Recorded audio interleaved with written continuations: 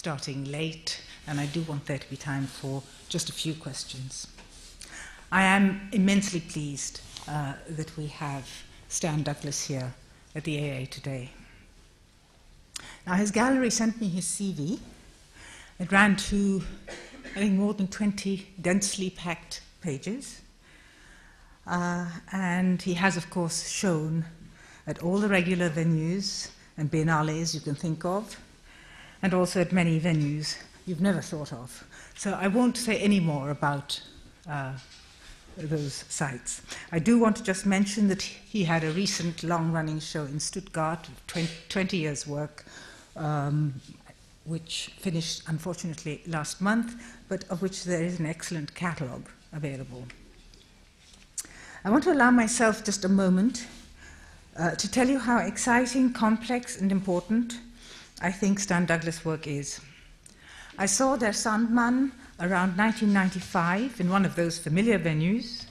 I didn't know what I was looking at, but I was fascinated by the screen in front of me. Of course, I recognized the reference to Hoffman's story, The Sandman, and to Freud, who wrote about it in his work on the uncanny. Yes, I had also heard of Schrebergarten, a legacy of the father of the famous paranoiac, whose memoirs Freud analyzed. There were many voices, embodied and disembodied, many times and many places. This complexity of voices, times, and spaces opens up a space in history, outside of history's linear narrative. This is a space for the story of dispossessed groups and the stranger. It allows us to piece together the stories left outside his story. Later, repetition and permutation came to mark a great deal of the work, and the rhythm set up by endlessly permuting elements itself marks the challenge to linear narrative and teleologies. Just one more word, a tip. Stan Douglas's 1998 Win, Place or Show was, of course, bought by the Tate. It's not currently on show, but when it is, please don't miss it. And now I ask you to welcome Stan Douglas.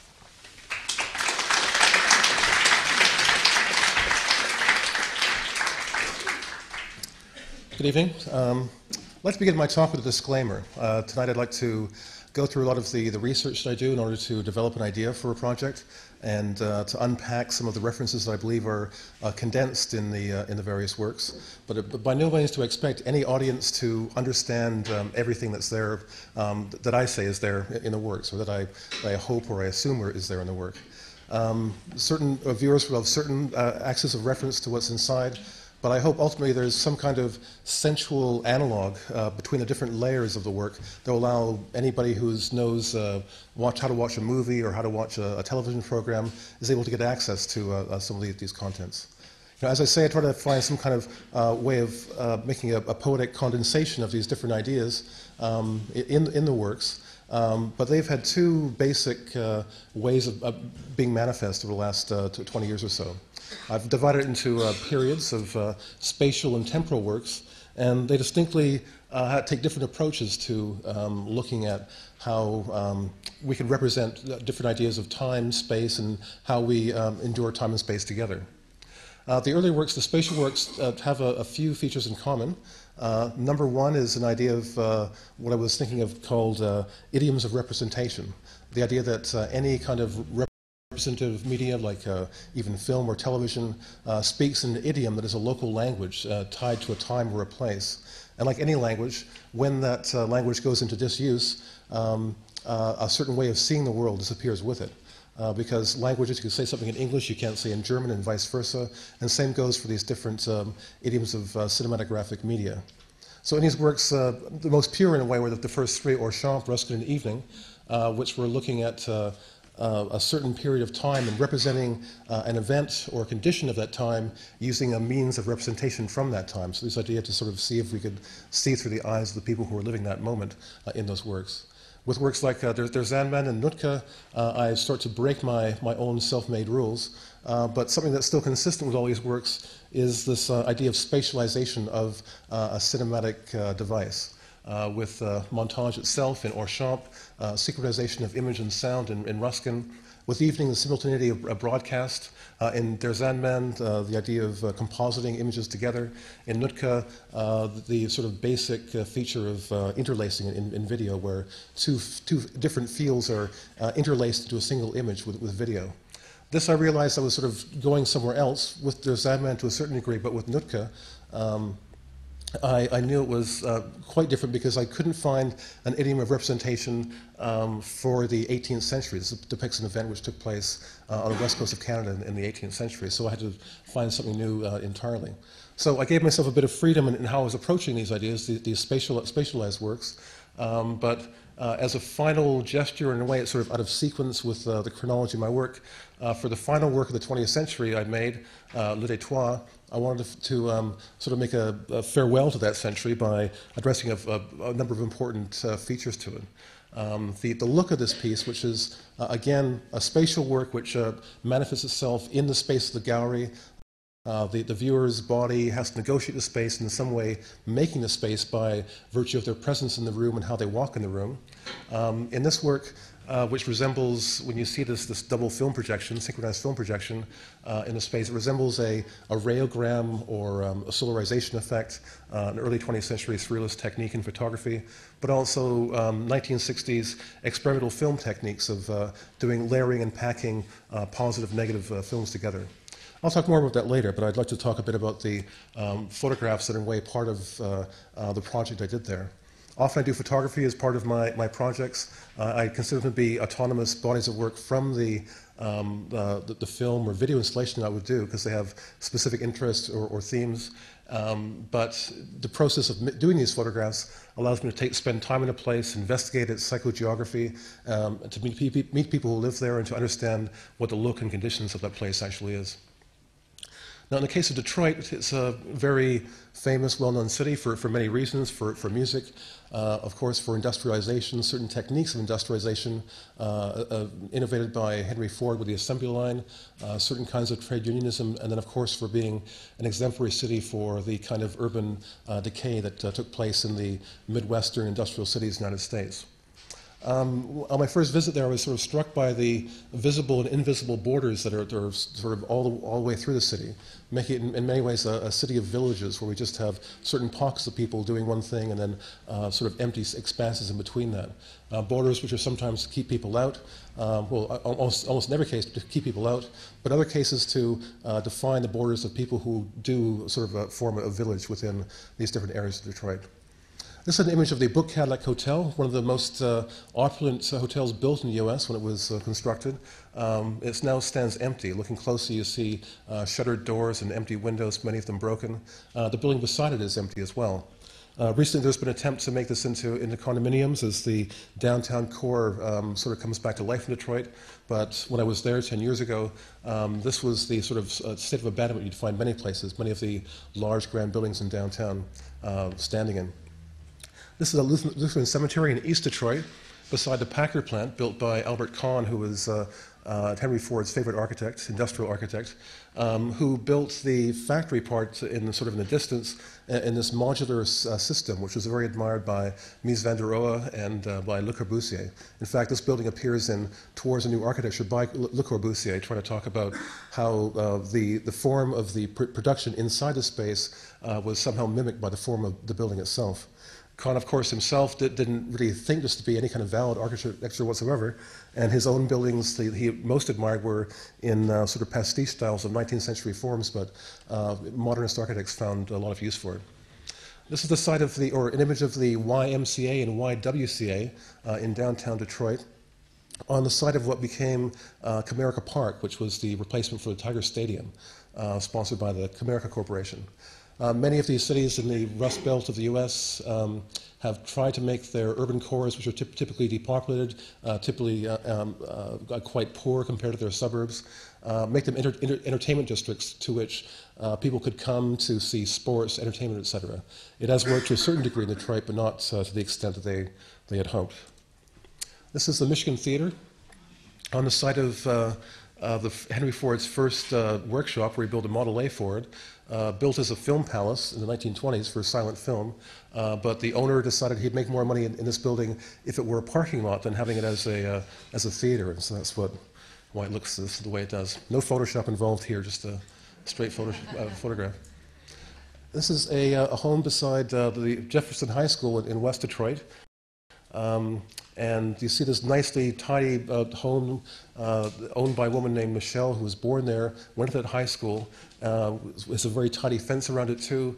And she is, in a way, or her home is in a way emblematic of the greater territory of Detroit, where certain pockets appear in an empty space. There's the sort of phantom grid of the rest of the homes in the block, which are not there. And as you see later in other photographs, this idea of domestic flora going out of control in different areas.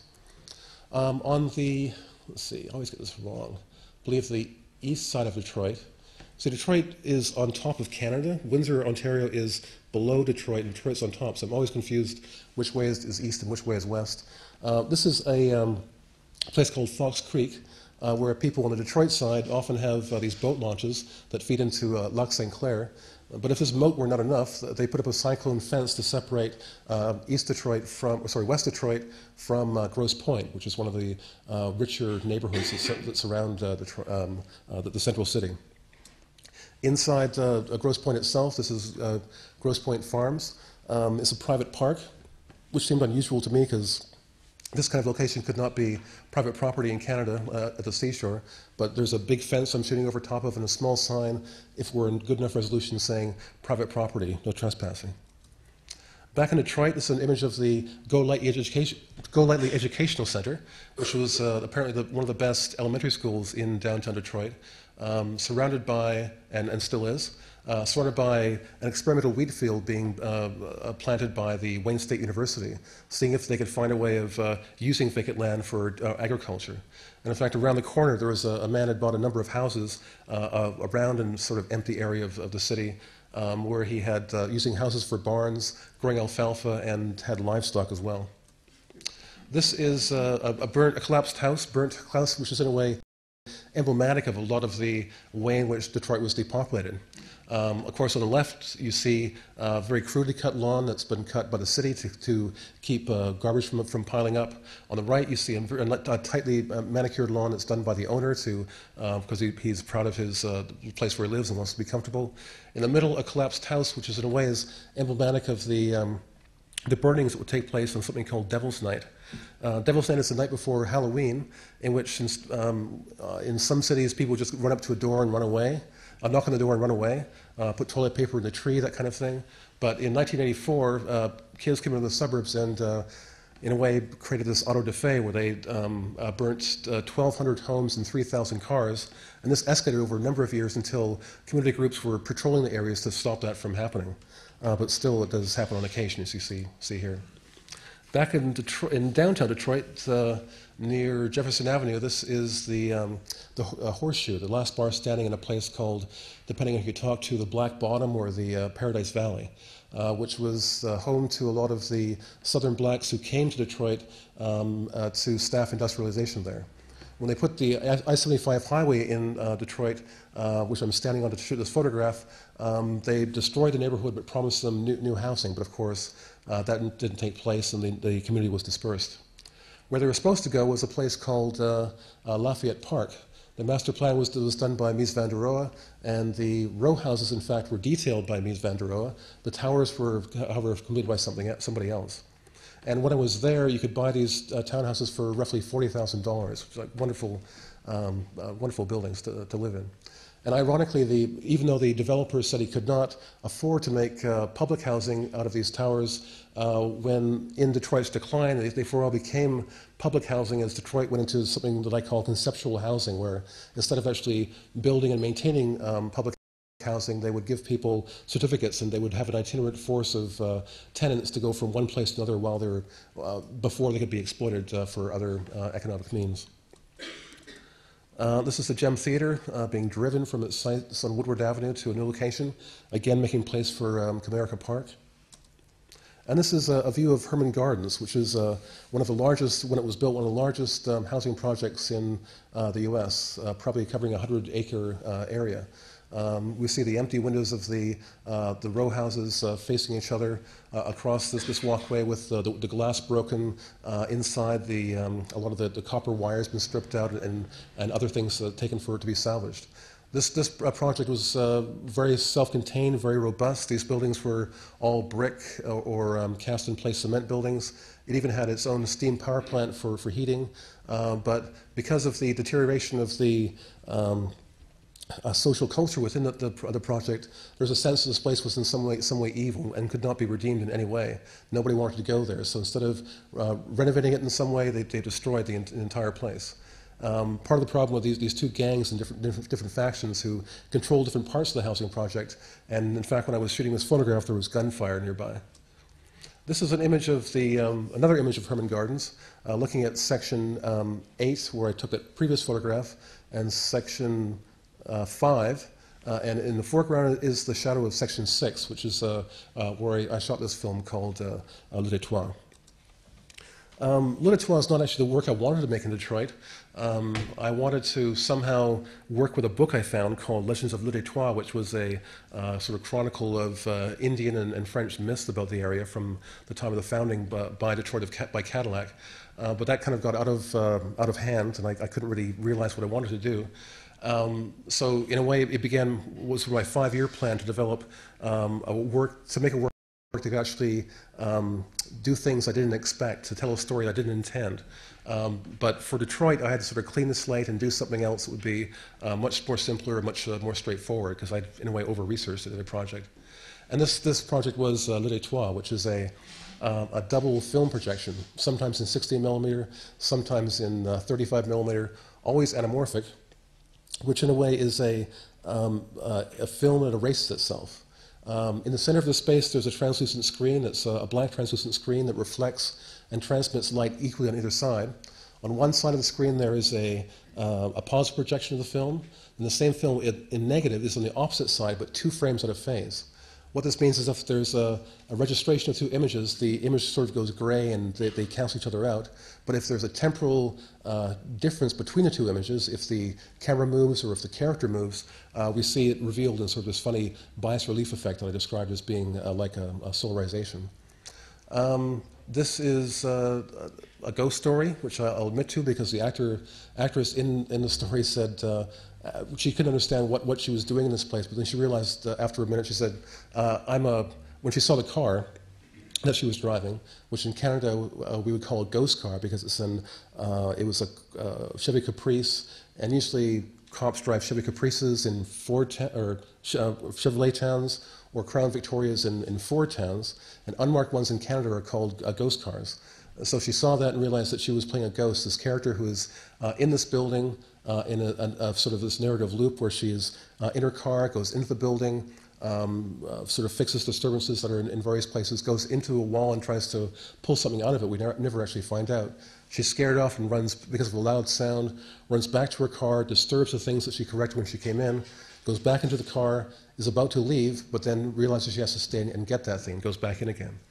So this film is a true loop in a way that there's no real beginning or end. It doesn't. It's not a sort of linear narrative that's being repeated. It's actually, you can come in at any point and watch it for as little or as long as you like. And this is something I discovered early in a work in '86 called Overture, but then kind of forgot when I made Orchamp, Ruskin, and Evening, as I was trying to develop my cinematographic skills. But then with Deux Man and the later works, almost all these works, there's some sense of these works being integrated and somehow adapting to the space of a gallery where audiences come in at random moments and actually can decide when to turn the work on, when to turn it off by virtue of their presence.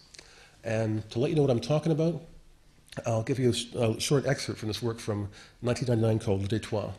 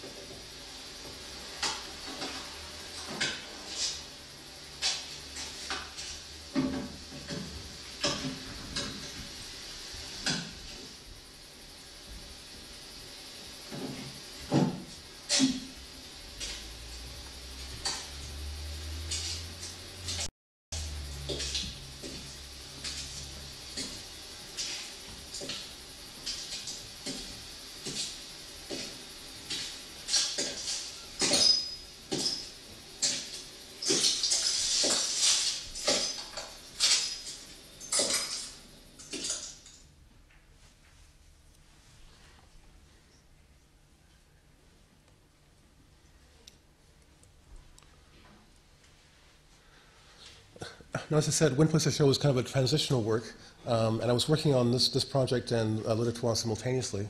This is a work which, among other things, is permutes in such a way that it has 200,000 variations of the little 6-minute sequence. It's basically the same thing, but every time it loops a bit differently. You see the action more from one character's point of view or another character's point of view, and little details change as the piece permutes over time. I just want to make a work that would sort of have this sort of sense of strangeness to it. I thought after the experience of doing that, I could make this more recombinant work, but this, in fact, was a much more daunting task than I imagined it was. And having to sort of spot check the possibilities of the combinations of all these scenes was a very, very big job. So I kind of got stuck with that. But I resumed this project, which had another step in the middle, Journey into Fear, which sort of was realized in Suspiria, and then I've been sort of mining these ideas in the later works, Inconsolable Memories and Cloud Assassins. The idea of making a work that is permuting, changing itself in real time, a work that sort of becomes a place as opposed to a narrative. It's something that you go to, and when you go back, it's somehow different. And any two people seeing it at a different time will have a different experience of the work they're seeing, but nevertheless, they're still seeing the same thing and having to sort of maybe negotiate or compare experiences, just like you would in actual life.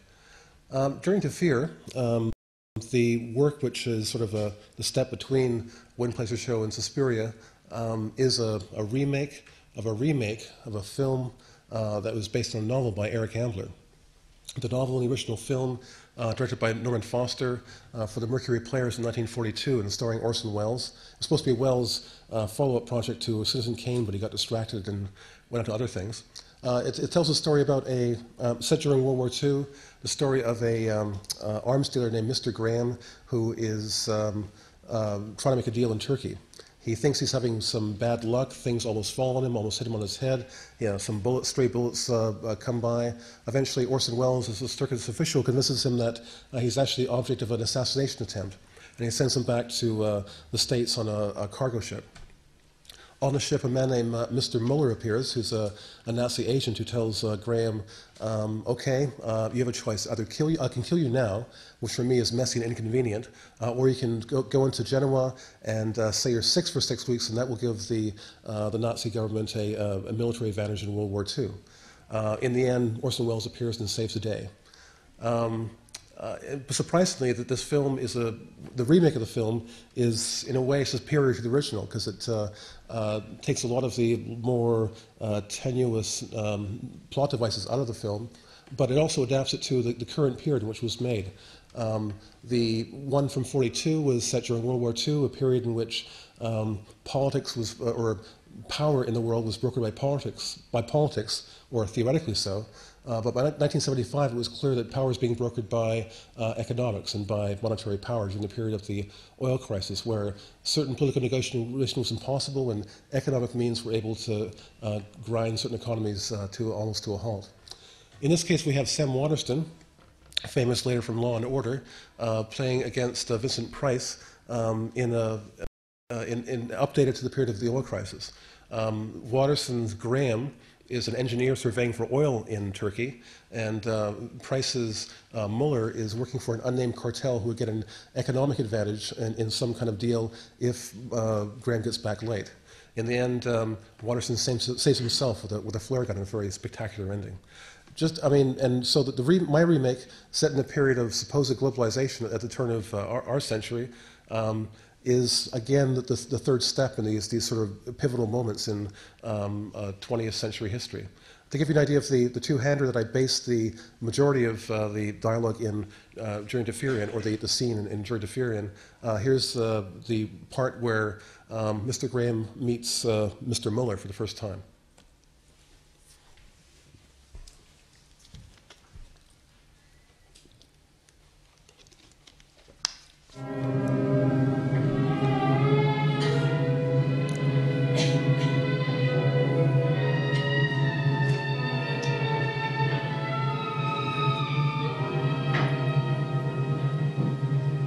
I've been waiting for you, Mr. Graham.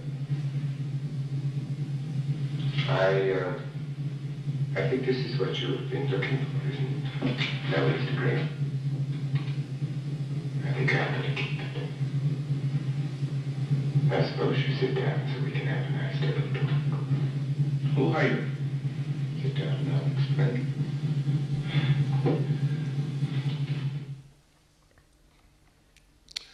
So with My Journey to Fear, the characters have changed. Graham is a pilot, a woman pilot, who's the person who brings the ship into local waters, and Muller is a supercargo, person who looks after dangerous cargo or expensive cargo on a container ship, and they're on a container ship called the Fidela. Their conflict is sort of has a similar connection, but the context is quite different, and this comes out quite clearly in their dialogue. In this work, I want to make a work that was had, in a way, no original, a work that would also change itself over time as it was elaborated in different languages. I did this by doing something that's truly global in a way, by making a work that mimics the, say, life of a Hollywood film as it goes into the world, and in country after country is dubbed into a local language. So far, Journey to Fear has been dubbed into 7 languages, in English, German, Turkish, French, Brazilian Portuguese, Korean, and Mandarin Chinese. Every time it is translated into another language, certain things have to change in how the dialogue is played out. Like in Turkey, there is no concept of apocalypse. We had to find something else that would be appropriate. And of course, different techniques exist in these places. See, what I'm working with here is the fact that when you dub a film from one language to another, there's no way you can actually exactly match the movement of lips to the sound of the character's voice, so you can say almost anything, and that's what happens in this piece. So for any moment in the film, and I won't talk about how the montage works, but in any one moment of the film, there are 5 simultaneous dialogue tracks to go with it. And according to certain rules, a computer will flip a coin, find a random number, and then make a decision as to which of those 5 tracks to play at 8 different branching points. So the one track is based on that two-hander with Vincent Price and Sam Waterston. This, if you don't do what I say, I'll kill you. Muller's doing a stock promotion. He has to get there a day late. But the other 4 tracks are sort of composites of the and sort of condensations of episodes from The Confidence Man, a book by Herman Melville. Melville wrote this novel in the age of high capitalism, in which either one con man or 7 con men, one con man and 7 guises, or 7 con men, are trying to appeal to people's sense of charity or greed to get their money. And these different attributes are placed on these 2 characters, Muller and Graham, as they have this conversation, in which the whole underlying condition of capitalism is never ever questioned by what they're saying. I want to show you a clip, and I'll sort of give you an idea of how it works by showing you the same scene in 4 different ways, as they say 4 very different things. First, with the 2 of them talking about zoology.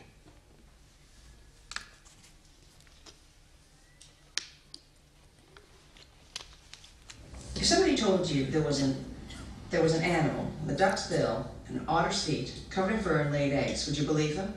Just think about it a minute. My instinct would be to know more about the person talking. You'd laugh it off until they offered a reward for its capture. You'd become an expert, not for curiosity, for self-interest, profit. You don't understand what I'm talking about, do you? You're talking about a platypus. A platypus? A duck-billed platypus? An animal from Australia with duck's bill and fur that lays eggs. Maybe it's just apocryphal. Apocalypse. And then crew morale. Well, what do you want me to say? Tell me the truth. Truth is, the crew's soft. They hate to work. Their revenge is to undermine confidence in my ability. Then a new invention. Are you sure he has the patent? Yeah, I think so. You think so, but you're not sure.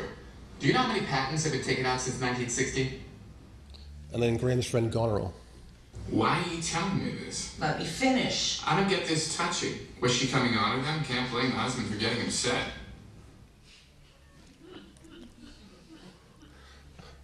So from this journey to fear, I felt I had the technical skills to make this piece called Suspiria. I won't go into why it's called Suspiria, but maybe if you know the original film, you'll be able to figure that out. This was originally shown in Castle, sort of a live performance, but later I've been sort of have a canned version of it, where it was actually rewritten a bit and composited in different ways. This is a place called the Hercules Octagon at the top of Schlosspark Wilhelmshöhe in Kassel. It's the highest point of this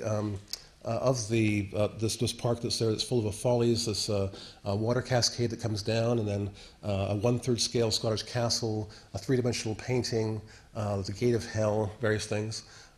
It was built by Landgraf Karl in the 18th century. It sold his rural population to the English to fight in the U.S. War of Independence. These were the Hessians who washed and crossed the Delaware to kill in their sleep. So at the top of this octagonal building, there's a big spire with a 3-meter statue of Hercules, bronze statue of Hercules there, in a way representing Karl's ego ideal. And this, in a way, functions as the same as a church spire in a medieval town, where you're always seeing this church spire everywhere in the town, so the eye of God is always upon you. The same for the people who live in Kassel and Landgraf Karl. So in a way, this piece is a piece about surveillance. The building is a building that sort of has that same function, or had that same function, and the idiom I'm adopting in this work is that of surveillance cameras, and that's what we'll see in a second. Inside the building, it's had this very strange spaces. I have no idea what they're used for. When it was built, maybe some kind of strange ceremonies or parties. I'm not sure, but now it's the home to the biggest colony of bats, rather, in the region. And there's actually a society of bat lovers who go there and take care of them. But the whole building is fake. It's all cast cement, make it look like weathered stone, even when it was built in the 18th century. And certain areas are used for storage. Of this, one part is cherubs, and this one has got these classical figures from the castle down below. So in this work, I wanted to make a site-specific work without leaving home in Vancouver. So did that by doing some computer imaging of the spaces that would allow me to have a simulation of the space that I could work with actors in Vancouver.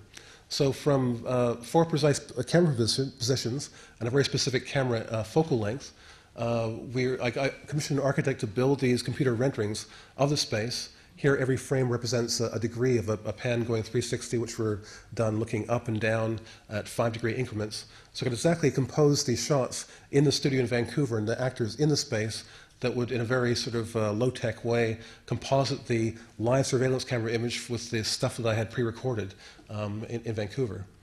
So in this Vancouver studio, it would just be a big black room with black curtains. This is the actual surveillance cameras. There's camera 4, cameras 1 and 2.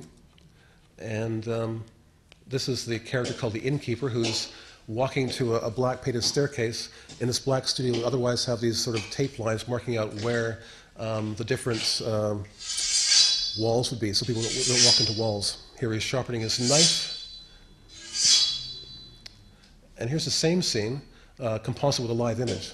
I discovered by mistake that if you take 2 different video signals with a YC setup, if they're in sync, you can mix the luminance or black and white brightness material from one image with the chromulence or color information from the other image and lay them on top of each other like this, which looks different as different times of day. Like if it gets darker or lighter, you will have different color effects going on, and but it sort of fits together quite nicely. And because everything was shot with the same kind of lens focal length as the surveillance cameras, we could match perspective, and these things sort of sit into place. So in the Hercules, there was this sort of rack, this little fridge-size device with 4 DVD players, vertical interval switchers, musical mixer, and a computer that was sort of controlling all these pan and tilt cameras that could look up and down and every which way, sort of generating these stories up there. In the daytime, this live image was broadcast to the museum and shown in the gallery, and then at nighttime it was broadcast to the TV station, and would broadcast it all night. So this constant story with bats flying around of these funny stories. People soon realized it was actually a live thing and in a way a public space, and so they decided to go in there and make an intervention. People protesting deportation of refugees in Germany spray-painted "Stop Deportation" on one wall behind this place where the actors would often be, and then "Kein Mensch ist illegal." Now, Kassel is famous for Documenta, of course, but it's also famous for a pair of brothers who live there, the Brothers Grimm, who compiled all of these French and German fairy tales into the famous fairy tales we all know so well. And of course, the Suspiria by Dario Argento was influenced by the Disney version of the fairy tales. In this, working with a novelist, Michael Turner, we condensed all 210 fairy tales into 256 different narrative elements that can be recombined. Each of the tales was somehow condensed and transposed onto a series of characters who would reappear in different ways. Oops. The main one is Elsa, who's a woman who sort of wanders around homeless in the woods, kind of replacing that Hans character that in the fairy tales is often the one who slays a dragon or defeats a giant or marries a princess. Here she's been given a magic sack that makes soldiers appear to do her bidding. And here she's found a cache of gold. Here she's been transformed into a donkey. Here she's had to sell her eye to her friend because they're lost in the woods, and her friend has food, she doesn't, so she sells her eye to her for food. Here's the innkeeper, who's a homicidal maniac and in league with the devil. Here's the innkeeper with the devil, who are telling Elsa they have to cut off her hands. This is Elsa's hand that she took off as a trick, being held up by the servant, who works for the innkeeper and is kind of an alcoholic and neurotic. This is the devil again, getting Elsa to sign a contract to work for him for 7 years. This is St. Peter. This is the dwarf who appears and with a cudgel and saves Elsa on a few occasions. This is the giant who Elsa tricks, works for him for a while and tricks him on various occasions. This is the merchant who's being killed by the innkeeper. This is Elsa's friend, the one who wanted the eye, who's about to whip her goat. This is a witch who tells Elsa how to get out of a contract with the devil, and so on. So in this work, each story has got a tag on it saying, identifying Elsa's spatial location. Is she in the inn? Is she in the woods? Is she in the underworld? Is she accused of a crime? But also her economic situation. Is she rich? Is she poor? Or it doesn't matter. And according to these certain rules, the different narrative chunks are randomly recombined into different configurations that will tell an endless story, basically. There's also music as well, which is composed of 6 different songs and as many as 35 different tracks, 7 or 5 of which play together simultaneously, remixing itself in real time. So it's sort of basically an endless work. To play this thing out would actually last longer than all of human history that's taken place so far. Each story is sort of identified by a very simple structure. It begins with an epigraph, a sequence of narrative storytelling with voiceovers, and then a musical section where the voiceover is stripped off and we hear the music playing. The opening quotes are from Volume 1 of Capital by Marx, in which he talks about witchcraft, vampirism, magical transformation, and such things.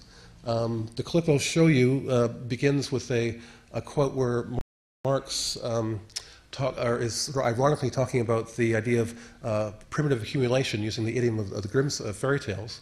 And in a way, this piece is meant to work sort of like pure capitalism itself. From 2 hours of video material and 2 hours of audio material, they recombined to make a work that lasts for longer than all of human history. So in a way, it's this a way of getting more than I put into it, or getting something for nothing. And here's a chunk of one story from Suspiria from 2003.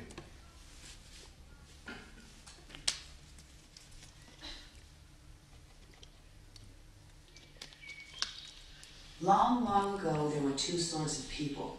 One, the diligent, intelligent, and above all, frugal elite. The other, lazy rascals, spending their substance and more on riotous living. Thus it came to pass that the former sort accumulated wealth, and the latter sort finally had nothing to sell but their skins. Whither so fast? For money.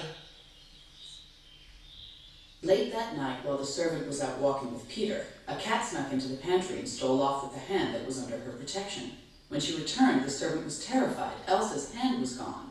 Racked with guilt, she went to the gallows and cut off the hand of a thief to replace the one that went missing.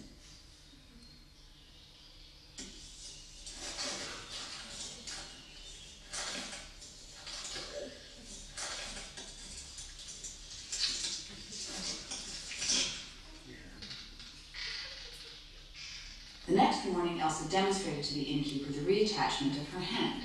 From her knapsack, she removed a small canister, applied the contents to her wound, and voila, the hand was back in place. Astounded, the innkeeper called for a bottle of champagne. A short time later, while in the market, a rich man took out his wallet to pay for his sausages. At that moment, Elsa, who happened to be passing, grabbed the wallet from his hand. It was then that she realized something was wrong. Elsa returned to the inn and demanded compensation. Elsa met Peter. Hey, give me half what you have. He said, and Elsa complied. An hour later, she met him again, and again Peter asked. Hey man, give me half what you have. Again, Elsa complied. This happened a third time, and Elsa gave him half of her money. Down to her last pennies, Elsa stopped at the inn and bought herself a beer, when who should sit down but Peter. Again he asked her for half of what she had, but by now Elsa was broke, so Peter picked up Elsa's mug, drank half, and told her he'd do her a good turn one day. Elsa was out walking when she came upon a charcoal burner about to sit down to a meal. "Please join me," said the burner, extending a hand. "As you can see, there's more than enough for two." Elsa felt warmed by the man's generosity. With that, she reached for her knapsack and took out her magic cloth. She reset the table, this time with a variety of dishes which had miraculously appeared upon the linen. Both ate heartily. After dinner, the charcoal burner said, "That was a fine meal indeed. Out here, every day is like another, and every night, potatoes. I would gladly trade you your cloth for this."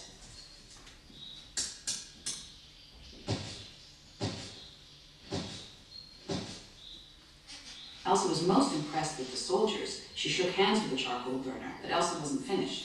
She turned to the soldiers and commanded them to reclaim the cloth. The next evening, Elsa chanced upon another charcoal burner. They too shared a meal from the magic cloth. Afterwards, the charcoal burner exclaimed, "That was a fine meal indeed. Out here, every day is like another, and every night, potatoes. I would gladly trade you your cloth for this."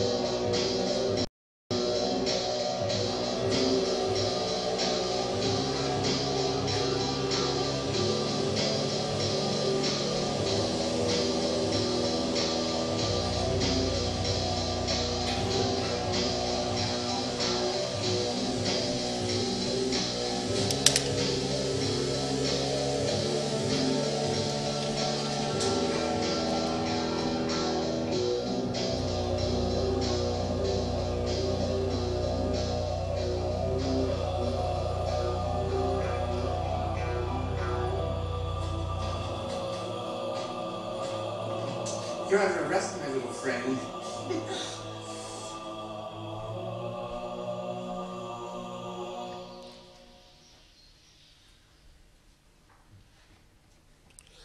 The music, by the way, was by Scott Harning and John Medeski of Medeski Martin Wood, doing a pastiche of the soundtrack for Suspiria that was done by a sort of prog rock band called Goblin.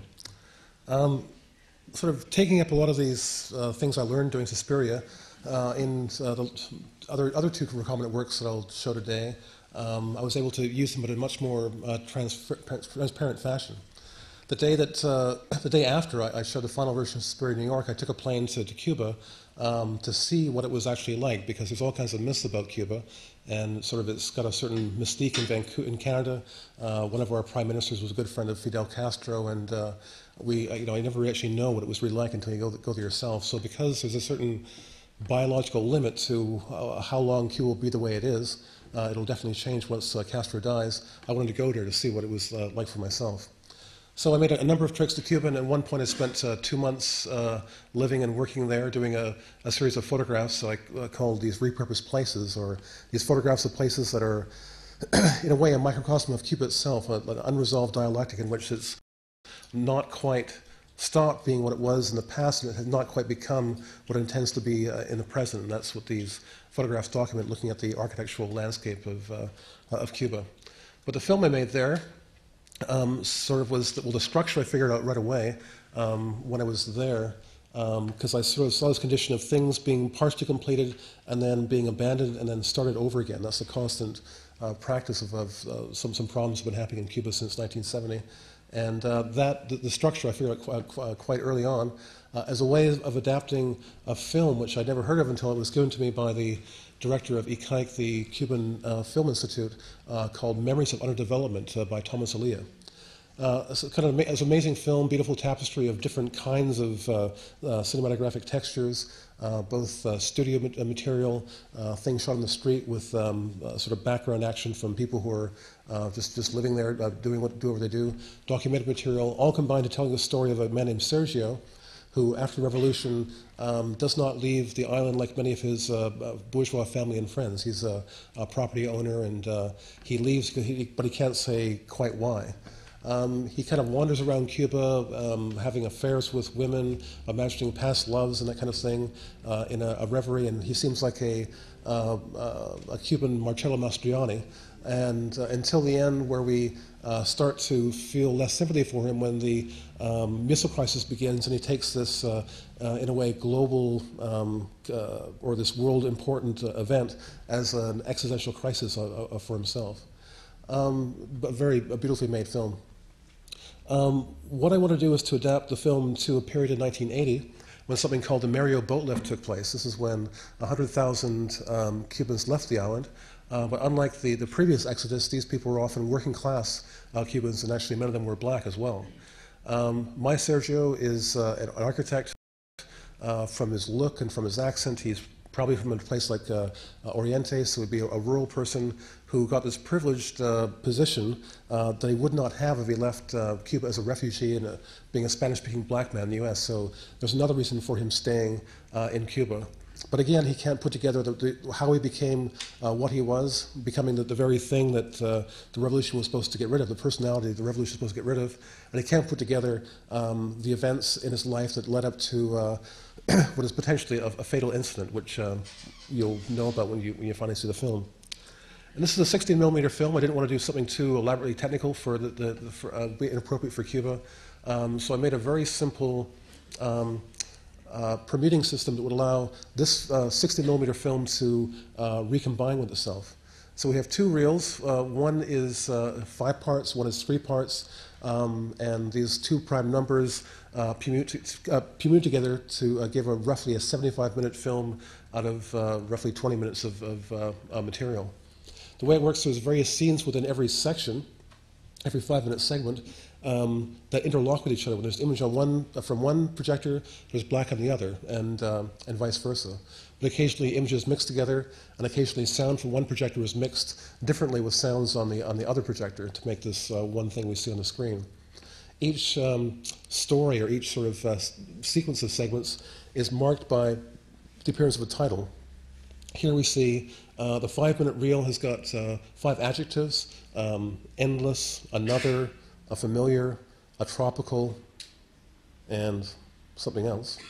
On the other side, three nouns, adventure, problem, and situation. So these sort of mark the time as a piece is changing, but when you start seeing adventure again, you realize something is changing. So even though the soundtracks are different, we're seeing certain elements that are still the same, just as Sergio is sort of going through these various events in his life, into flashbacks in the present tense, having been escaping from the boat, being arrested, being in jail, and flashing back to his life with his wife who's left and his friend who's left as well. And I'll just show you a clip of this, showing one sequence from Inconsolable Memories from 2005. Oh yeah, I figured out pretty quickly it'd be difficult to shoot in Cuba after being arrested a few times. So I found a way of doing it in a more clandestine manner, where I had a small HDV camera and was shooting plate shots in Cuba. So any exteriors that you see are done with a rear projection technique, sort of that old 50s film techniques, so giving this sort of fantasy look to everything. And any interiors are concrete objects, sort of, I guess, referring to Sergio's alienation from the place in which he lives. And here's a clip from Inconsolable Memories from 2005.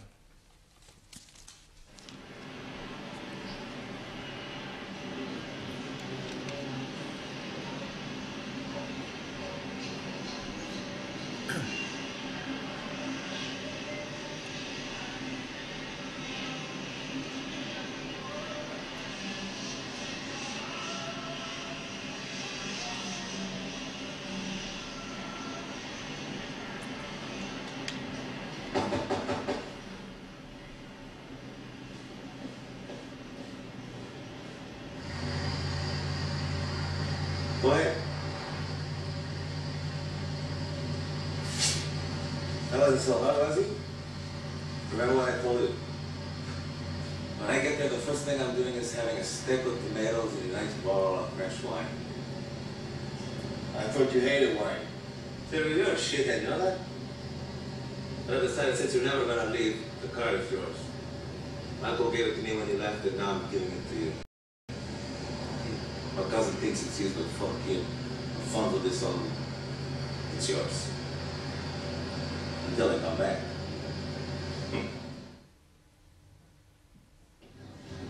This is one of the buses that we got from Montreal. A gesture of solidarity from the Canadians, or just because Fidel and the Prime Minister were such good buddies. I was riding the same bus when that American got on in the middle of nowhere, lost. I was told this bus would stop at the harbor. The port! It's like the aeropuerto, only it's for ships, not planes. The port! Does anybody here speak English? Huh? Somebody's gotta speak English. I really need to get to the harbor. I'm sure I wasn't the only one there who could speak English. This must be what it was like in the 1950s. Americans blaming us for their mistakes. Now we have Russians. They're quiet and keep to themselves. I can't decide if it's depression or embarrassment.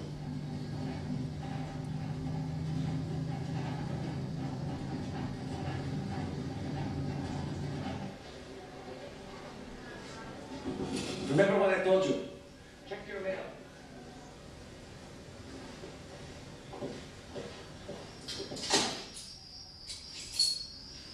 It's far too much trouble. The repairs, the permits, the police.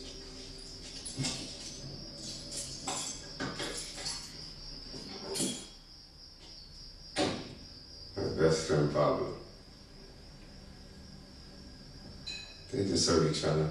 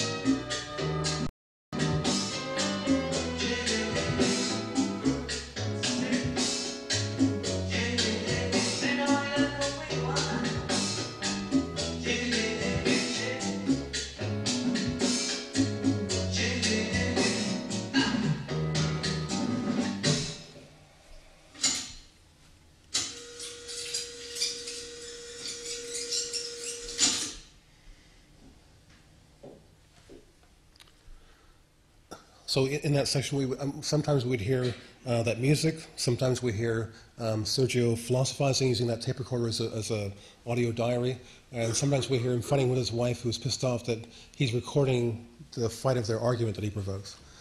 The next work I'll talk about, and only one more to go after this, is called Klatsassin, a Western that I made in 2006. That is a remake of, in a way, a remake of a work called Rashomon by Akira Kurosawa. Of course, many of Kurosawa's films were made into Westerns, and indeed, Kurosawa was influenced by the Western form itself. But Seven Samurai became Magnificent Seven, Yojimbo became A Fistful of Dollars, Rashomon became a really awful film called The Outrage, starring William Shatner, Edward G. Robinson, and Paul Newman in brownface playing an Indian. So I just wanted to do better for this wonderful film by Kurosawa, which is the basis of what is often called the Rashomon effect, this idea that in witnessing a reality, people have different recollections or responses to what's going on, of the reality of what's going on, often based on their specific self-interest. The setting I wanted to make for this, even though it's a Western and kind of generic in many ways, and it had to be just to make it transparent to the audience, because it's a fairly elaborate structure. It was set in the 18th century during a gold rush that took place in Canada. There were a series of gold rushes taking place on the west coast of North America, beginning in Mexico, going through California, briefly stopping in British Columbia, and then going up to the Klondike. When Billy Barker found a huge cache of gold in 1859, I believe, as many as 30,000 Americans and Europeans crossed the border to come and make their fortune, and founded the city of Barkerville in northern British Columbia, which had a sort of standing population of 10,000 people. So a lot of money was being made, gold was being taken out of the earth, and but only the banks in New Westminster, the mainland colony, was getting the money. The banks on the island colony wanted to get the money as well, so they had a plan to build a road across a place called the Chilcotin Plateau and take boats up there and get the gold quicker back to their banks in Victoria. It's a quicker route to get there. Otherwise, you'd have to take portages up the Fraser River and walk. It's these people were walking up to get their gold thousands of kilometers. Anyway, the people living there, the Chilcotin, were not happy about these people crossing their land, possibly carrying disease, because they just experienced a very nasty smallpox epidemic, because they weren't as resistant as Europeans to the smallpox virus, and they sort of associated Europeans with sickness and death, and a series of attacks on the road crews began. The most elusive of the people running these attacks was a chief named Klatsassin, and supposedly his name means "we do not know his name," but that's the name that the natives gave to the people asking. He was elusive, and it was so elusive that the governor of Vancouver Island came to supervise the search himself, and then the minister of gold actually sent an offering of tobacco to Klatsassin.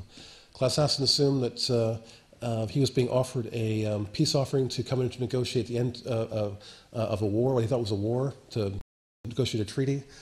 Instead, he was tried for murder and he was hanged. As were 6 other of his people in his war party.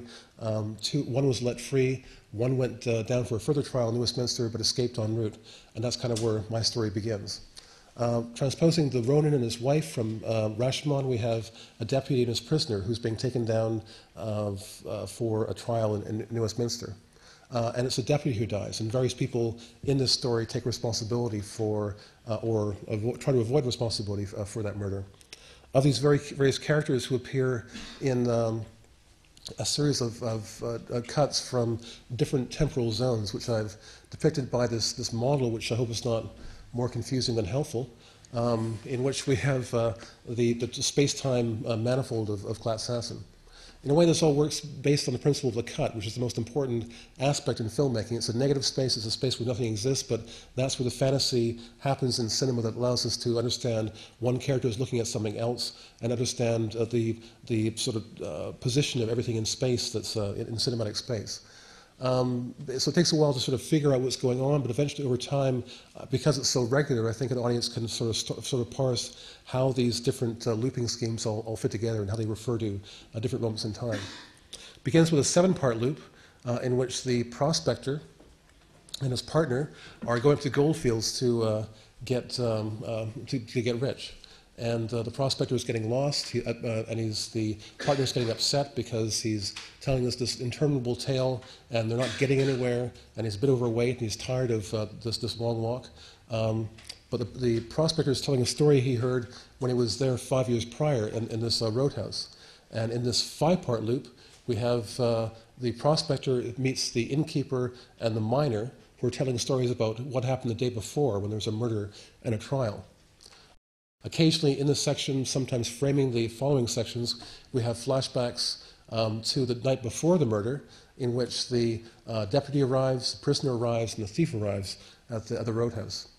Then we have the scenes from the trial which took place the day of the trial, in which we have testimony from the thief, testimony from the miner, who's a German who went up there to make his fortune, testimony from the deputy, whose diary is being read by the constable, and then testimony from the prisoner that's being translated by the Frenchman, who's a trapper who can speak Chilcotin but not English, and the constable translates the French into English for the judge. And it sounds convoluted, but that's actually what happened in the trial of Klatt-Sassen.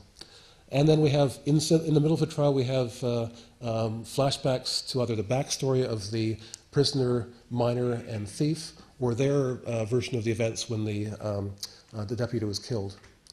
And all of this, because of the unequal length of all of the different loops, over time will go in a phase, and so they will tell various different permutations of these stories from different perspectives, again taking about a 45-minute chunk of material and making it last approximately 69 hours before it repeats exactly. And here's an excerpt from Klatt-Sassen from 2006.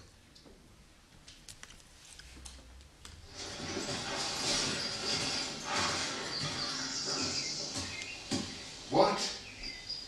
This is where it happened. A murder.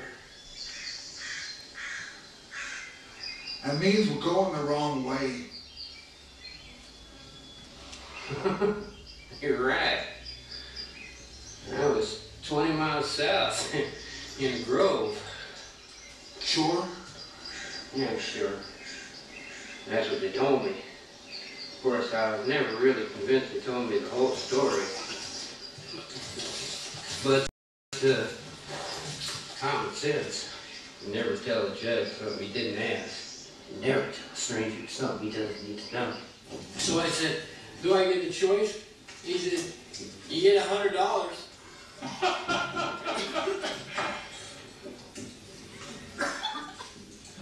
Insurgents. Perpetrators of the Butte Inlet Massacre. They're not so frightening on the scene. I hear it's called on the Chilcotin Plateau, and the Indians went to war because they were going to keep it for themselves. Indians up there don't care about gold. They just don't like white men. Right? Yeah. Gold's in Barkerville, in miners' pockets. I was going to make rich up there. I was going to use my engineer salary to stay. The only profit I get now is $100 for transporting this heathen to New West. $100, shit. My engineer's watch is worth more than that. $100. Could have been rich. See, miners are all ignorant bastards, and they're easily taken. What did you say your name was again? People don't appreciate being called ignorant to their face. You draw that gun, you and your companion will be sleeping in the jigs. Roadhouse is much more quiet since you read it right. It has only been quiet since the judge and his court departed. You know, that's a funny coincidence. The whole circuit court folds in the next day. What day off? When I got back from the lake, the whole circus was in full swing. Alright. Yeah, it was dark when I got to the roadhouse. There were already 8 people there, including the innkeeper and his Chinaman. Deputy didn't want to talk, you know. I think he wanted to keep his eye on the Indian. Obviously, he turned his back at the wrong moment. Who? No, I didn't talk to him.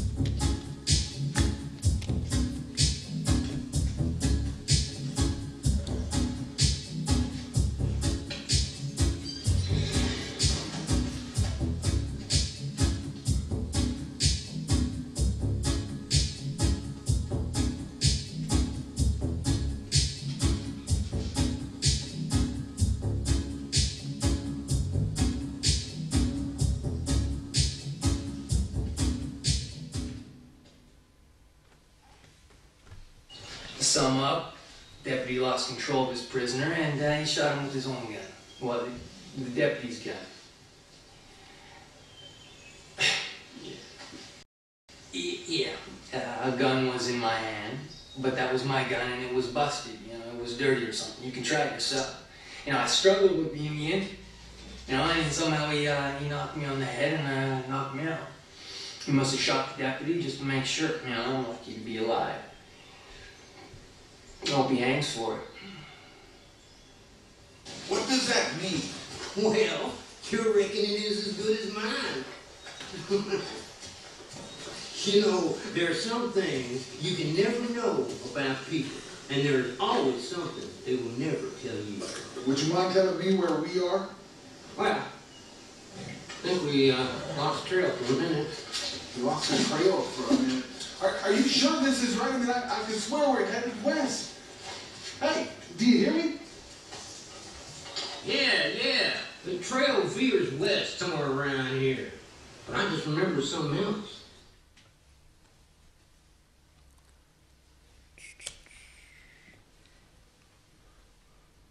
So I'd like to finish by showing you a clip from a work from 2007 called Video that was made on the occasion of a Samuel Beckett exhibition at the Pompidou Center in Paris. I sort of had a long-standing interest in Samuel Beckett. In 1988, I made an exhibition of his film and television work called Samuel Beckett Teleplays that toured for a number of years and actually played in London, I believe. And so I've actually somehow got a reputation as being well known in Beckett circles because no one had actually put that stuff together before, or the videography I made. So in this work, I'm in a way making a remake of a film done by Beckett called Film, starring Buster Keaton. It was done in 1965. But in a way, what I do is I just use the conceit of a film in which we don't see Buster Keaton's face, the main character's face, until the very end, the sort of punchline of the film. We see a character who's being pursued by a camera, and he's trying to avoid any kind of human contact, any eye contact, even out of the pets in his apartment, or photographs of things with eyes, or things that appear to have faces. He's trying to get out of view. Finally, he falls asleep. The camera, which has always been pursuing him from behind, spins around the room and then confronts him. He wakes up and he's looking at himself, and that's kind of the punchline of film. My video uses that same conceit, but we never actually see the face of the main character, who is not Buster Keaton, obviously, but playing a version of Kay. This, in addition to being an adaptation of film, it's sort of a condensation of The Trial by Orson Welles. It was shot in Paris in 1962, starring Anthony Perkins. And of course, it's the Kafka story of The Trial. He's being accused of a crime he doesn't understand, and in the end, is only concerned more about what his punishment will be as opposed to what his supposed crime is. So our character, Kay, is in the same situation, but it's in contemporary Paris. Instead of being the sort of 60s new projects that Perkins lived in the Orson Welles film, she lives in the contemporary Paris suburbs. In fact, she lives in the same housing project at Le Cornuve that Juliette, I think, lived at in Two or Three Things I Know About Her, that film by Jean-Luc Godard. And sort of a tribute to Godard, there's the same, a color palette is being used of, he used red, white, and blue. I use dull red, gray, and dull blue. She's being pursued by this camera, pursued by the police, and then there's a very ambiguous ending to the work, which I'll show you. I had these different permutating ideas for it. I was going to put in intertitles that would change over time. Oh, and it's also a silent film, like the Beckett film. There's only one significant sound in the narrative action. I thought of doing a permutation thing, but I realized I was just doing a Stan Douglas, doing a pastiche of Stan Douglas. So I thought, just let it alone, just do the straight story, which nevertheless has certain references to my earlier projects in The Pursuit of the Character in Le Détroit, the housing project in Le Détroit and One Place or Show, and other elements that I won't go into now. So what we're seeing here is the sort of the looping point, and there's a space in the middle where we're looking at a camera, which replaces the wrinkled eye of Buster Keaton, which we see in Beckett's film. First, like the folds of the skin in his eyelid, which opens to reveal his eyeball. In this case, we see a camera. And without any further ado, here's an excerpt from a recent work from 2007 called video.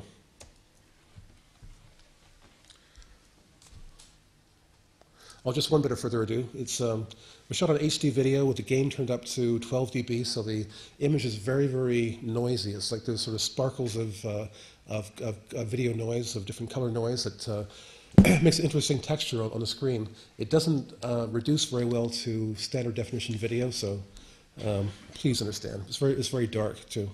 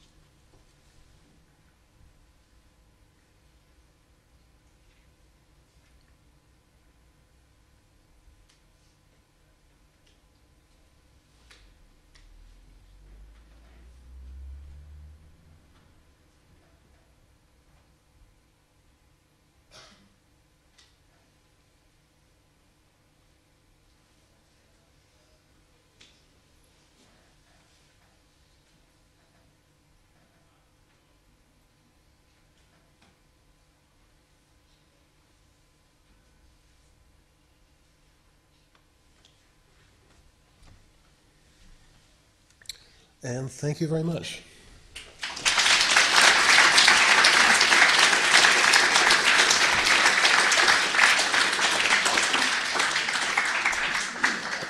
If there's any questions, I'd be happy to answer them.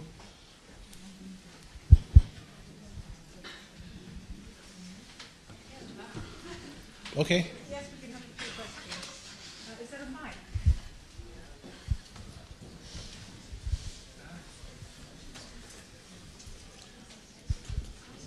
Somebody right in the back.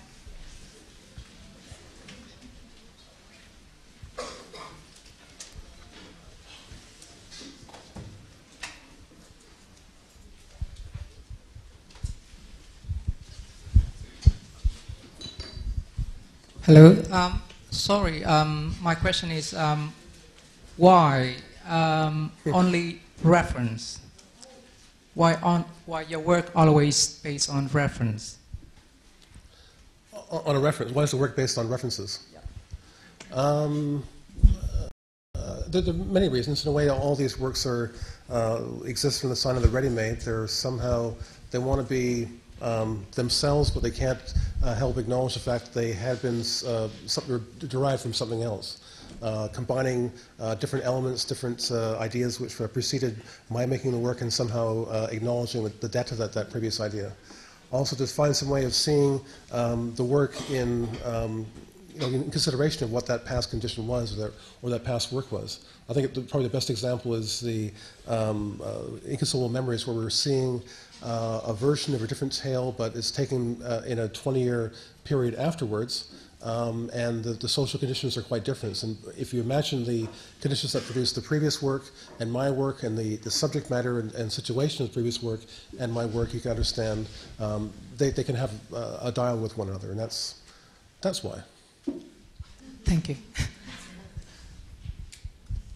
Yeah? Oh. Yeah, if you can talk loudly. Developing your idea of recombination, were there times that you were looking back to models from the 1960s and 70s, for instance, Steve Reich's use of phasing in his composition, or seriality in the work of people like Solowit and Mel Hoffman? Maybe more in terms of musical forms. For example, the idea of the tone row, that you don't repeat a note until all notes of the scale have been played through, is something I've been adapting in a lot of these works. A lot of these refer back to a lot of recombinant strategies that were done in music, and that's probably more of a model for me than those artistic models you're suggesting. One, though, was I guess, early on, probably in the 80s, I tried to make an adaptation of a piece called Lessness by Beckett, where he supposedly had taken a bunch of strips of paper with phrases on them, put them in a bowl, mixed them up, and then pulled them out in random order, then broke them into stanzas, and that was his poem that he'd randomly made. I tried doing the same thing by recording the phrases on strips of quarter-inch audio tape, mixing them up and pulling them out randomly and reordering them in terms of rhythm. But then I realized that the only combination that sounded good was the one that Beckett had published, not the truly random one. So, and that's something I learned as well, is you can't really be truly random. There needs to be certain rules to make things be evenly dispersed, or to make it seem more distributed or more random. If it's truly random, it may be quite repetitious. It may not be as intricate as it could be otherwise. That's why things like the tone row were invented, and other things.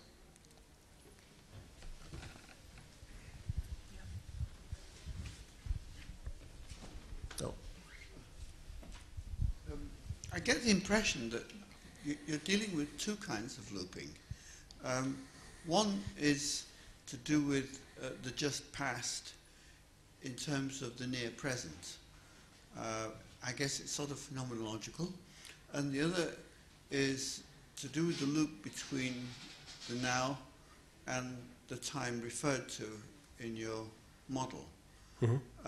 And so your subjects are partly looping in a kind of eddy around what they're involved in right now, but in some other way there's a kind of larger loop going on, which involves it's rather like the way that as you go around the sun, the moon is going around the earth, as it were.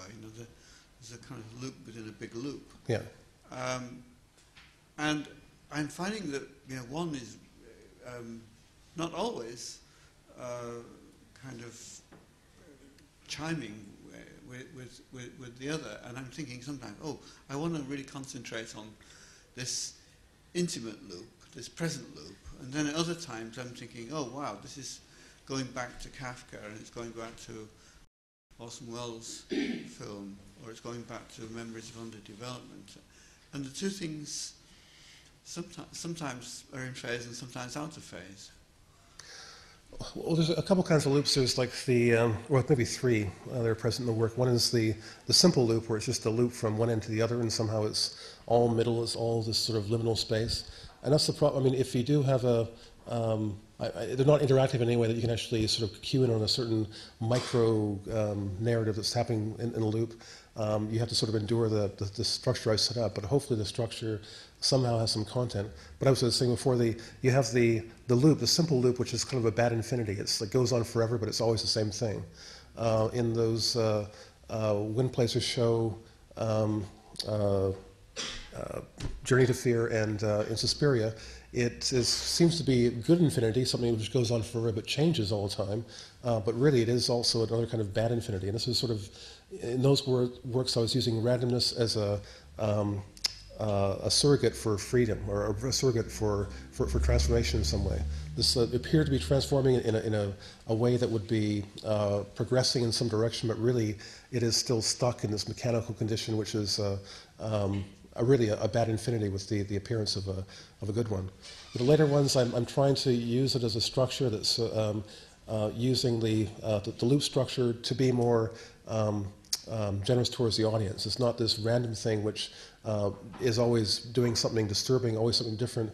I wanted to work with a structure that a temporal structure the audience could sort of parse together, like when you see one of those reflexive installations by Dan Graham or Bruce Nauman, where you're walking through a space, you're seeing your body delayed on monitors, and it takes a while to figure out what's going on, but eventually you get a mental image of how the displacement of your body is happening in time and space in those works. I'm trying to make the same thing happen with the temporal space of these works.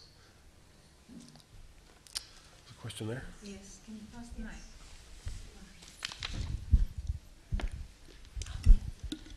In a way, you've kind of taken up some of the points that I wanted to raise already in relation to Brian's point. I sort of find your practice absolutely staggering, I have to say. And it's, whether it's a bad infinity or a good infinity, I think for me the stake is a kind of immanence that comes out of what is a kind of reversal from a kind of Euclidean space-time to a very, very baroque topology of emptiness. And I just wanted to kind of say that. For me, I think the stake of it is a kind of immanence. And I just wanted to respond to that. I agree exactly. I mean, there's two things going on, but the primary thing is that different viewers who are actually in the space with the work have a different experience of what it's going to be. And I went back to see the Stuttgart show in November, and I saw this bit of Suspiria I'd never imagined before. It was like the way that the music and the sort of buried dialogue and the pictures were coinciding was just bizarre and amazing. And so to have these sort of things surprising me is part of what I want to happen, but it's also two viewers, as I said earlier on, two viewers will see the work, but in fact see different works that are in fact the same work. And that's the same as our negotiation of the world as well. A last question.